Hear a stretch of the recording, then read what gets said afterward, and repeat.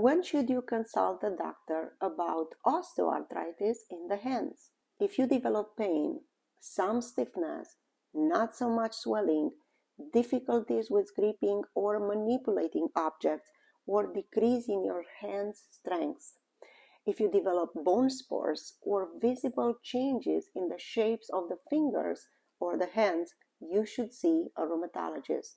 The most affected areas are the thumbs or the small joints of the hands, which we call DIPs or distal interphalangeal joints.